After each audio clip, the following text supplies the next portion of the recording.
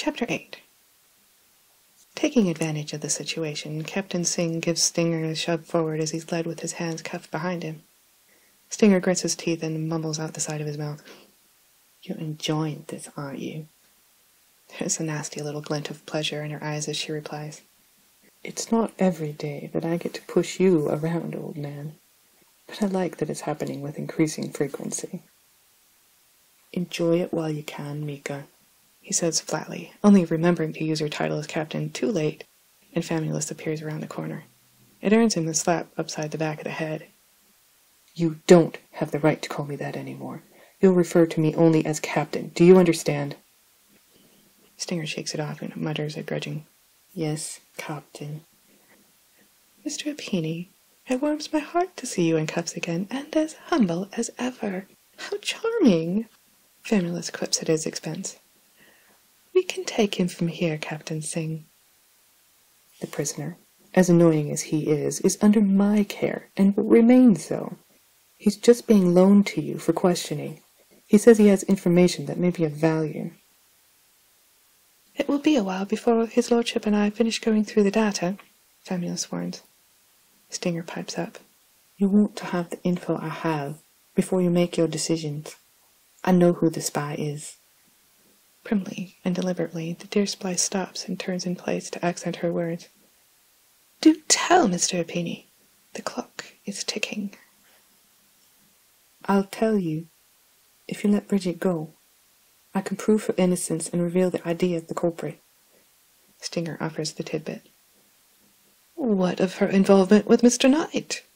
"That's hard implication to refute," Famulus probes. "The rat is innocent too, as loath as I am to say it." Stinger's face is painted with shades of disgust. "Tell me what you know, and we'll do what we can." Famulus tests the waters. "Like hell I will. Not after our last deal." His words are spit at her feet. "I'm unsure his lordship can trust you either, Mr. Apini. You're just making it harder on yourself." She shrugs dispassionately and continues leading them down the passage. "It will be extracted." "No, it won't. He voluntarily gave me access to the entirety of his files. I personally copied the relevant ones. Upon release of Miss Thornton and Mr. Knight, they will be handed over to you." Singh insists, and it stops Famulus in her tracks.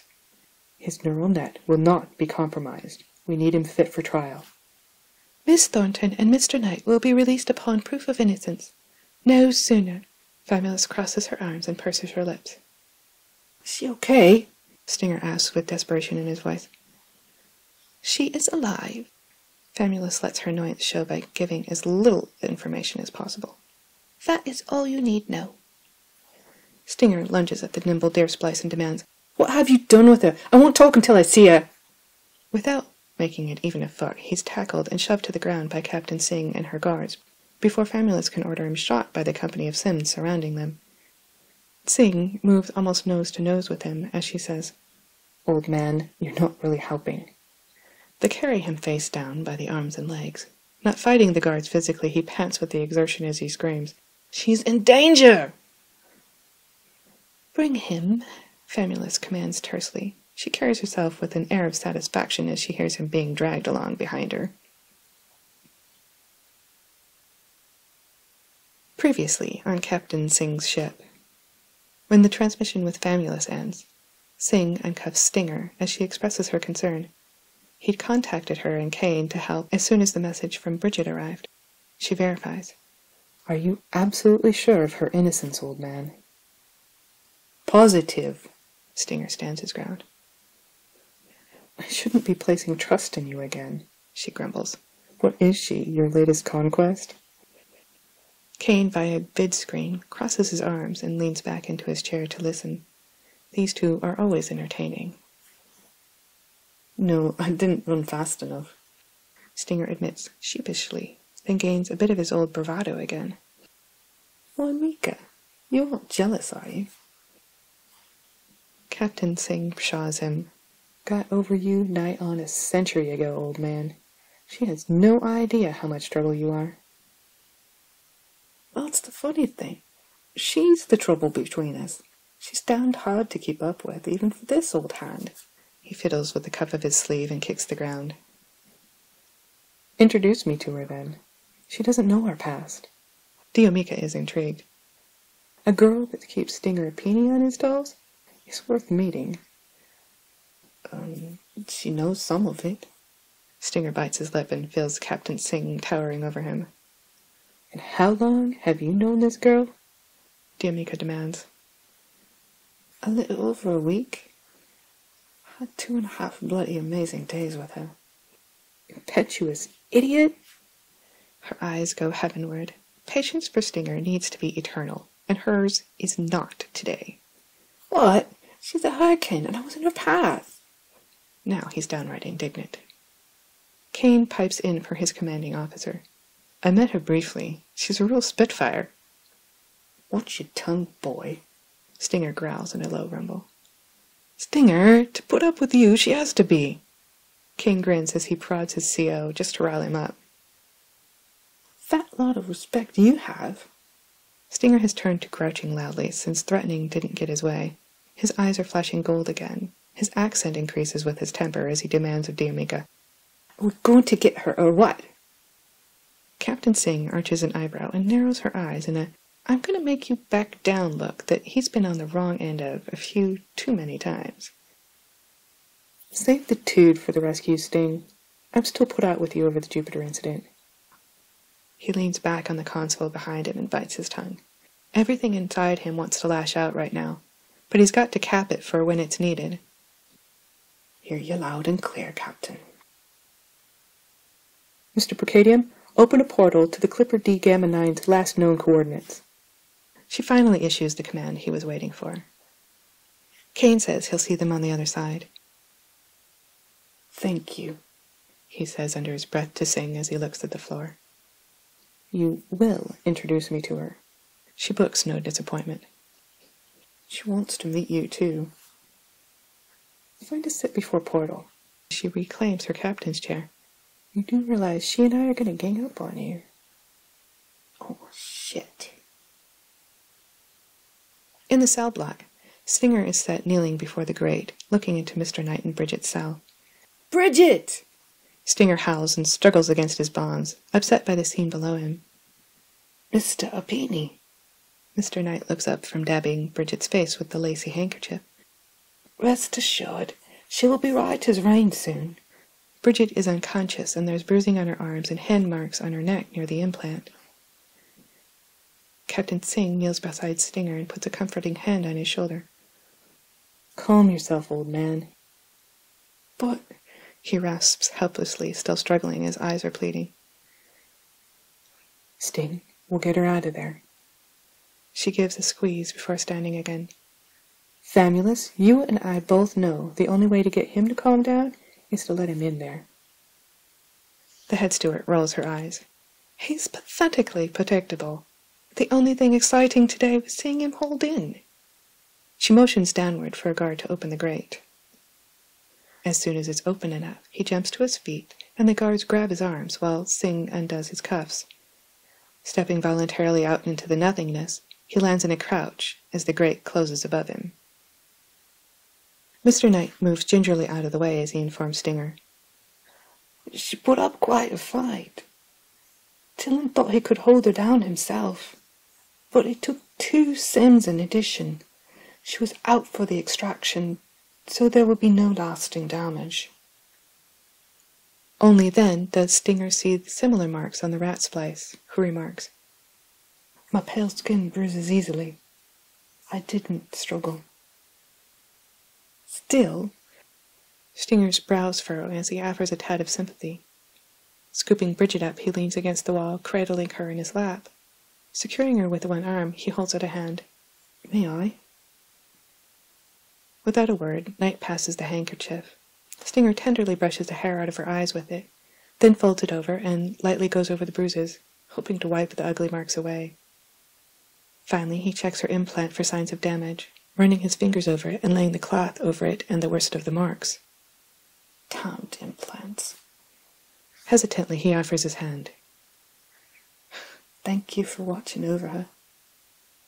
Knight acknowledges the gesture with the merest nod and accepts the proffered hand. a little surprised over the shake at first. "It was the least I could do. She stood up for me to that vile trader, even before we were working together." He, as tactfully as possible, pulls out another kerchief and dabs at his neck, then looks a little abashed as he wipes a hand that shook Stinger's own. "Cripe's sake, man, it's just sweat." Stinger glowers, and the rat's splice shrinks. He places his lips on Bridget's forehead for a moment before breaking the uneasy silence. "How long do you think she'll be out? Would it hurt to wake her?" Mr. Knight brings a finger to his mouth in thought. "I'm unsure of when she would naturally, but a simple stimulant should do the trick. They used a nerve pinch to knock her out." Not moving his head, but glancing in his peripheral vision, and seeing those above are busy discussing the legalities of handing over the info, he mouths a single word to Knight. "Installed?" Motionless, he responds, "Yes, I believe Captain Singh could ask for a stimulant for her." His clever cover earns him a small one-sided grin from Stinger.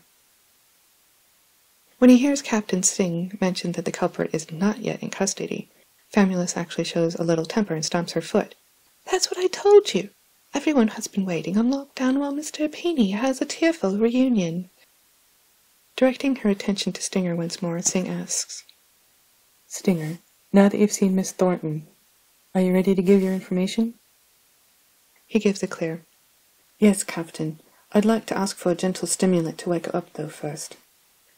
Looking to her medical officer, Singh nods in the direction of the holding cell. After it's administered, Stinger finally says, "It's Tillen Montaigne. He works for your nearest competitor outside of Titus's family. Knight sent me copies of his transmissions." Singh adds as she hands a small sheave to Famulus, "Contact your lord and tell him to prepare for a neural net freeze. You won't want Montaigne to do a memory wipe. Lieutenant Wise will intercept if anyone tries to leave." Bridget starts to stir, and Stinger runs a thumb over her cheekbone as he whispers, "Hey, sleepyhead." "Stinger, how'd you get here?" She blinks at the light streaming into the cell. He shades her eyes for her with his hand before she hugs him fiercely. "That's not important right now. The three of us will be out of here soon. How you feeling?" "A nasty headache, but otherwise I think I'm okay." "The stimulant should help with that in a few takes." Mr. Knight can't help but butt in. "Miss Bridget, he was positively rabid upon seeing you in an unconscious state. The memory of him being carried in like that will stay with me for a long time. I'm honestly surprised even you, with your charm, could affect such a calloused old soldier in such a short time." "Shut your gob, rat." Knight silently chuckles to himself. She chides him affectionately. "My dear cantankerous old codger, do be nice to my friend. If it wasn't for him, we would have no proof and no way out of this." "He was shitting me." Stinger is appalled. The rat started it. Her eyebrow lifts in his direction, but she speaks to the rat splice. "Mr. Knight, if you would refrain from baiting my boyfriend, I would appreciate it." "As you wish, miss." Chicanery suppresses a smirk. Stinger switches the subject before the rat can find a way around that request. "This is even bigger than you two were able to dig up. There's a conglomeration working against Titus to stop him from fully developing the new process. There's another spy working with him, but ID unknown at this point." "What did you just say?" Famulus looks down at Stinger both figuratively and literally. "You heard. It's on that sheave. Don't lose it." Stinger ignores her after that. Singh taps her neck upon receipt of a message. "It's time, ladies and gentlemen. Activate your neural net block inhibitors." Stinger looks up at her with a nod and taps his neck. None of the crew does. They already had theirs activated. The Sims around slump powerless, and Famulus motions for Singh and her crew to follow. She wants to be at her lord's side through his vulnerable moments to protect him. When the coast is clear, he helps Bridget up, and then unfastens and removes his jacket, handing it to her. She gives him a funny look until she sees the 3 pistols strapped around him, and his wingtips already sticking out of the shirt's wing slits. A breakout. Mr. Knight is not amused. Firefights are not his thing. He truly hopes there won't be one. "Would you rather wait here like a sitting duck, As soon as that net blocker went into effect, the mystery pup will be on the run, and may want to shut us up permanently. Stinger reasons, as Bridget helps herself to his portable armory. I assume you received the code for the cell from Captain Singh. You could have just asked me. Knight shares. Stinger taps the back of his neck to open the cell. Knight, you go first. I can't lift the both of you. Putting on Stinger's Aegis jacket, she watches as Stinger interlaces his fingers, and Chicanery Knight gingerly puts his foot there to be hoisted. She calls up, Nice ass, Mr. Knight. It derails him for a second. Madam! But then he manages to scramble out more quickly. Stinger glowers and then rebounds. Are you suggesting we become a threesome? 'Cause I don't think I can share you. She sees Knight fanning himself above as she zings. It would be me having to share, I suspect, and I don't think I can either, my dear old codger. But never fear, Mr. Knight seems to have plenty of prospects, don't you, Knight? That is true, miss. One of the perks in working for Lord Titus instead of Lord Balem. Knight gives a considering expression. Stuffing the pistol in her back pocket, then she leans into him and tucks her chin into the crook of his neck. God, I missed you. He lets his wings unfurl and snap as he embraces her too. Me too. Bending his knees for a little extra boost, his wings hum and send the air swirling around them before they rocket out of the cell. You missed yourself? She quips as he lets her down. You know what I meant, woman. Exasperation tints his voice as he holds a pistol out to Chicanery. Now, do both of you know how to use these? Mr. Knight holds up his hands. I would prefer not to carry one. Shrugging, as he returns the pistol to its holder, he focuses on Bridget. He hears the familiar whine of the weapon charging as it's taken off safety. Good girl. What should I expect for recoil, and how many shots in the cartridge? She inquires as she tests the aim at the wall across from them. Minimal. 50 shots. More cartridges in my pocket. How's your aim? He responds as he charges his own weapon. Acceptable? I was on a paintball team a few years ago, and my son loves laser tag, so I can handle rudimentary tactics too. His appreciative one-sided grin lasts for a moment, before he remembers the urgency. If we had time, I'd snap a picture of you looking so badass. He sighs and activates his mag shield. Take us to Titus. Knight, at least carry a shield so we won't be flanked easily. He pulls up his pant leg and removes an additional wristband. Knight reluctantly holds out his arm and Stinger slaps it on. You'll flank. Bridget is your cover. I'll lead.